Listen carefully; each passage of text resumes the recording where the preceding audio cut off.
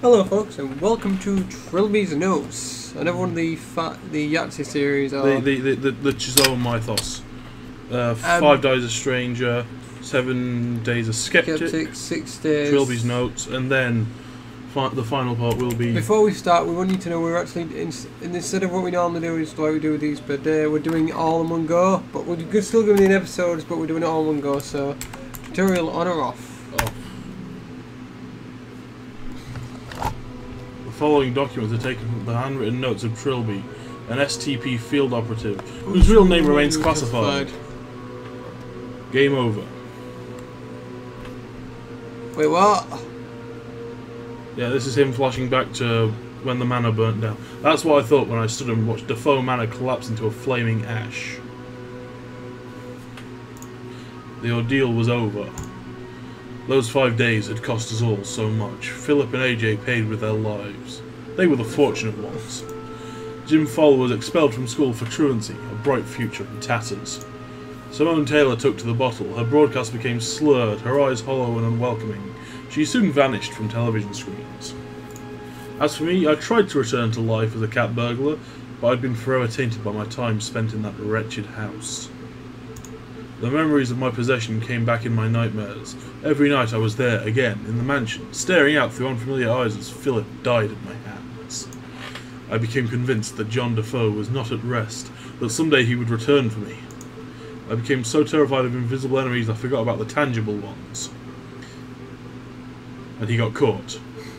2 slow, miserable years after Defoe Manor, a barrage of truncheon blows taught me the harsh lesson in reality, and I woke up in the kind of filthy cell I assumed would be my new home. But then he came, the man from the government with his nervous smile, offering an alternative. The Special Talent Project. It hadn't been that much earlier that I would have sooner died than entered an obligation with anyone, least of all the government. Had Defoe Manor changed me so much? Whatever my reasons, I left my past behind and resolved to give my new superiors nothing to complain about. I spent a year and a half completing assignments, developing contacts, building a reputation. And then the past caught up. In the summer of '97, I became concerned about Simone Taylor's mental well-being. The papers were reporting her continual breakdown, and she had become a virtual recluse, as opposed to an actual one. I had no idea if my appearance would assist or hinder. I had, after all, deliberately allowed her to think me dead. Presumably she knew differently now, after the media coverage of my arrest, but I would expect her to be bitter about my subterfuge. On balance, I decided that a meeting with an old friend would most likely be beneficial. I came to her apartment building on a warm, stormy night and braced myself for the encounter. Sorry, I've got some smudge on my glasses. That's better. Okay, so... There he is.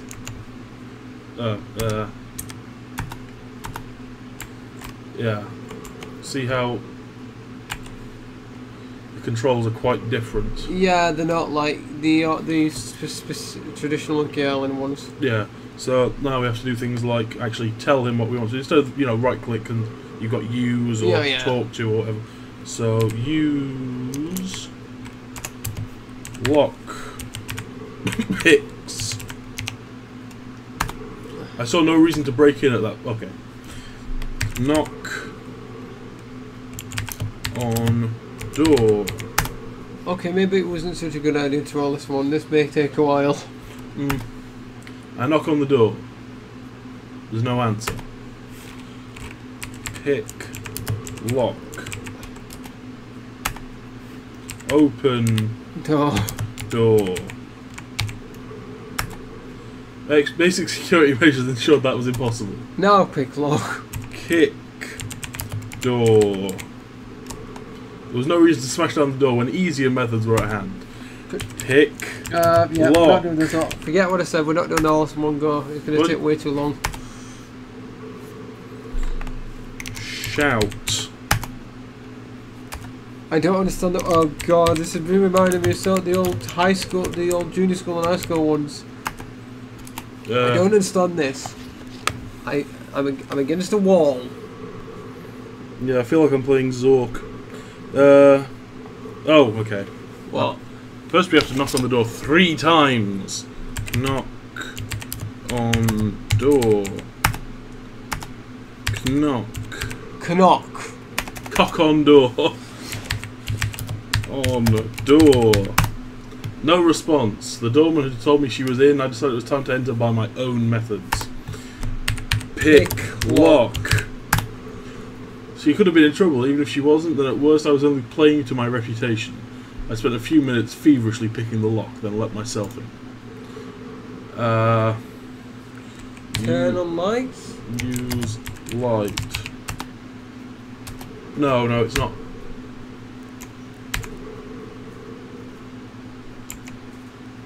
Use switch. Open curtains.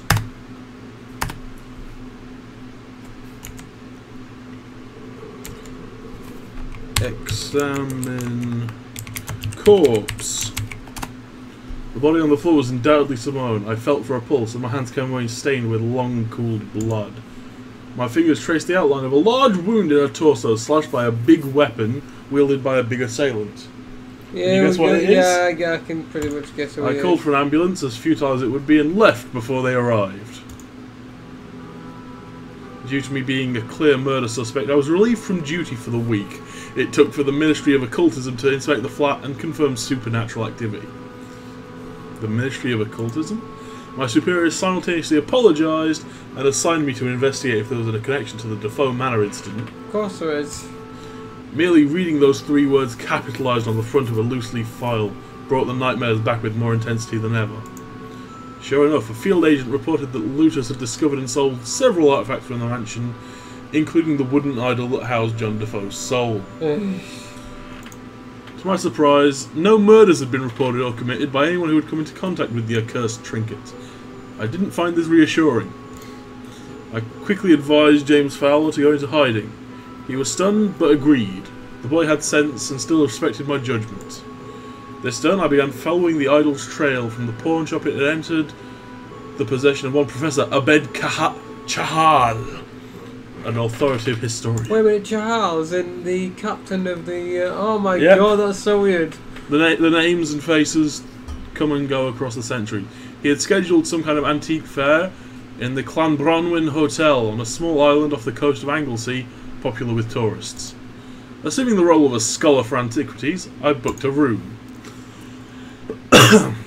On the 28th of July, 97, I caught a ferry from Port Chethalog in Anglesey and arrived at around 3 PM in Clanbronwyn Island's coastal village. It seemed a peaceful hamlet, and in defiance of stereotype, the locals were welcoming and told me no local legends to dissuade me from exploring the island. The Clanbronwyn Hotel was in the island's centre, surrounded by forest. I made my way there on foot. I sense this one's going to be thick with Yatz's humour style. You're Trilby, right? I was greeted by a balding man in a grey anorak. I wondered if I was expected to know who he was. Depends. My name is Lenkman. I'm with the Ministry of Occultism. Oh? I thought the Ministry were clear on the fact that I was handling this on my own. Maybe there are still people who don't trust you, Mr. Trilby. Gee, I wonder why. What? I haven't stolen anything since I joined. Your culpable past is not what concerns my superiors. Oh? It hasn't gone unnoticed that your history with the Defoe Wraith influences you psychologically. I'm sure you resist it, but it could still cause you to act irrationally, disobey orders, and murder people. Everyone just feels a little safe with someone else on the ground. I see. You can rest assured I will endeavour to maintain absolute professionalism on this assignment. I have my orders. Guess who's the first to die? I would suggest we keep out of each other's way then and pursue separate investigation. A lot of times, and everyone first time. I'm not sure. I can't actually remember. I'm sure I don't want to get mixed up in a reunion. Okay, then. Normally, and from what I can tell, it ends up being the person we didn't expect, and it becomes a complete douche. And then it's the guy who's trying to help you. Watched him disappear around the corner of the building. I doubted that he and I would become friends. Going to the hotel.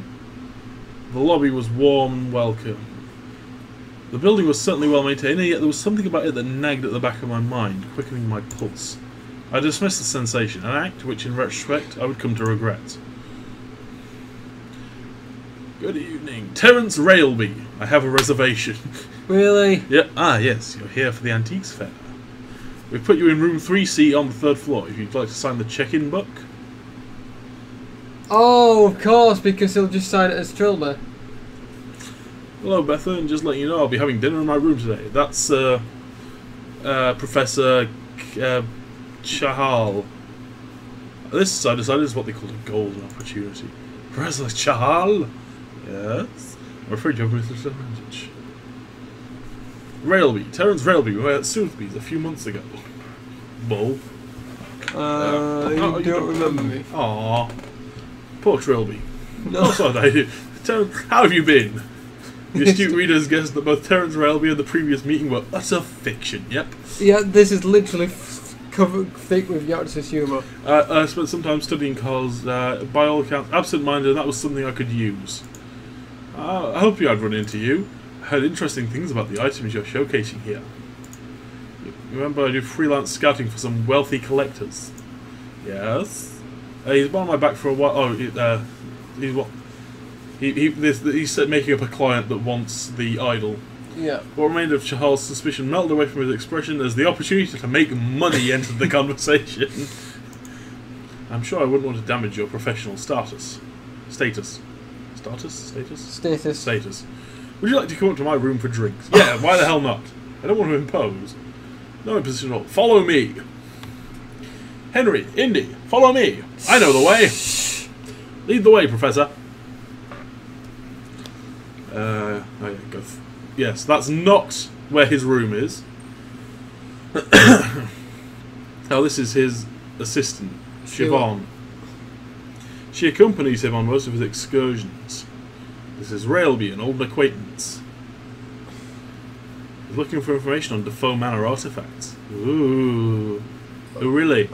Him and half the people we meet? What is it about that place? The attraction of a mystery, my dear. Take a seat, Terry. I'll be right with you. I also sound ridiculously British. Rather, what? Oh, and then she comes over and asks me if I'm interested in ghost stories. No. I'm not interested in ghost stories. I'm living one. Siobhan, what was her last name? Did he just say Siobhan? Yeah. Okay, I thought so. Not really. I'm just scouting on behalf of a client, like I told the professor. I'm just wondering whether she also ends up connected to the ship. Trying to see someone as young as you in the antiques trade. Aww. I thought only old men dressed like that.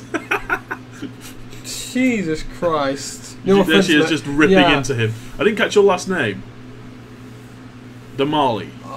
Is that Damali? Siobhan O'Malley. That's O'Malley, I think. Yeah. Couldn't be more Irish if I tried, couldn't I? Well, you could be. Now then, what shall we talk about? No. And then I have to consult the thing because we don't know what to talk about. Yes, because I can help. I didn't understand the word help. Okay. Can I click on the... No.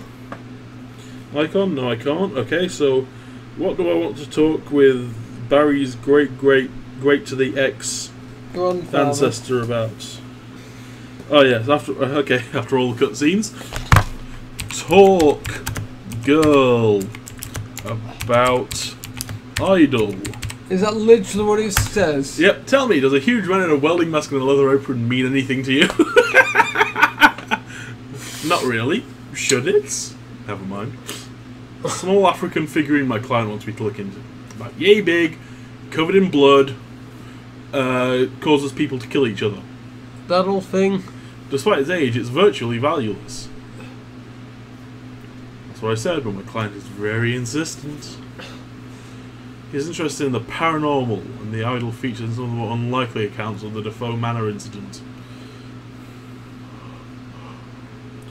So I suppose I should ask questions. If a man of yours wants to take it off with your hand, okay. I'll give it to you cheap, and then you can sell it for not so cheap. It's being kept in the hotel safe. Now we just have to find the damn thing. Perhaps we can work out a deal after the fair. He had intended to split with the other artifacts, but he doesn't have to. I didn't want to risk suspicion or giving the wrong impression. That'll be fine. What else have you picked up from the mansion? Let me guess, welding mask. Nope. Odds and ends, silverware and ceramics. Most of a burnt rocking chair. Oh dear. And a painting. A landscape from more than it's the one with the house in the background, I think. Oh yeah. You know, in the room with the sofa. Yeah. Yeah. It's Matthew Defoe. Beth is displaying it in the lobby, apparently. He had seen the painting but hadn't actually paid attention to it. Wonderful. Oh. You all right, Mr. Railby?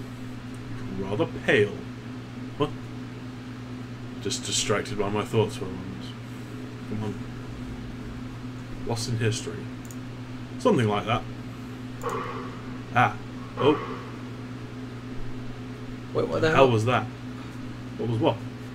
You were sitting there, then you went all stiff like you'd seen a ghost, and you stood up. You didn't see it? No, they didn't. I'm sorry, I have to go. Something's wrong. We won't keep you then. I'll see you later. I'm guessing that's going to be happening a lot. Yep, my head spinning, sudden nausea and guts.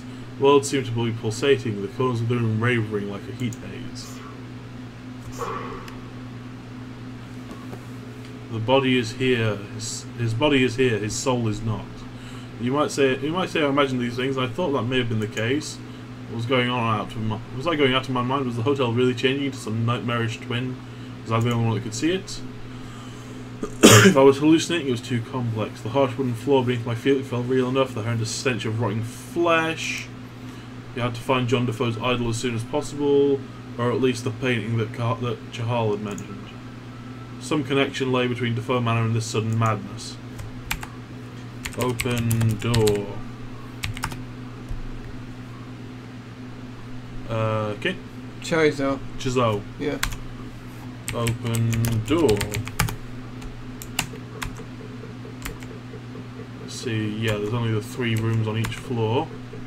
Very small hotel. He said he wants to go downstairs. Run. Yeah, 1 minute. Save. Rewind. So we need to let the 20-minute park and back out. Yeah. So let's go and do what that says and run. Or as fast as we can't actually run because. Hang on. Examine. Stairwell was built from old concrete and a thick soil damp. Okay. That's not what I was telling you to examine. There was oh, there we go. A headless corpse slumped in the corner. Okay. Examine corpse. Well, a young muscular man wearing some kind of old-fashioned military uniform. His head was missing, and his hands were worn down to wads of flesh and bone. A collection of handwritten pages on the floor near his body. Examine pages. Entries from a diary. Shelter from the storm in a decrepit hotel. Completely deserted, bedded on the floor of the lobby. Exploring the hotel. The place is not as ancient as it seems. Ancient corpses and evidence of terrible deeds in rooms. Every path we take through the forest brings us back to the hotel. Spent the whole day trying routes to no avail. She's dead, too late to help her. He saw the killer. Perhaps he will be next. The murderous figure in black, the one whose body savagely stretched into a mockery of form, is not the architect of this nightmare. Rather, this is the work of the hideous Lord of the Forbidden Lands. He built a shrine to his captor in the lobby. Nothing has changed. He has no more food. He's certain his mind is going. He imagined the hotel had become finely decorated and welcoming.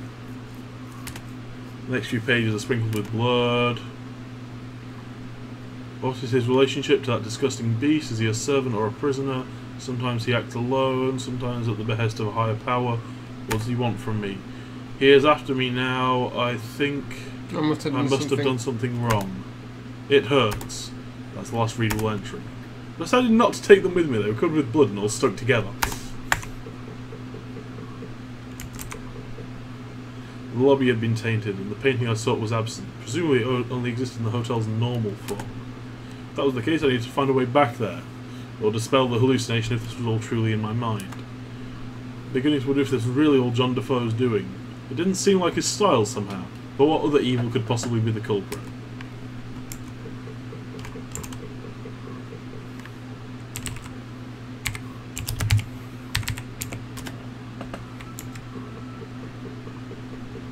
Yeah. Run away.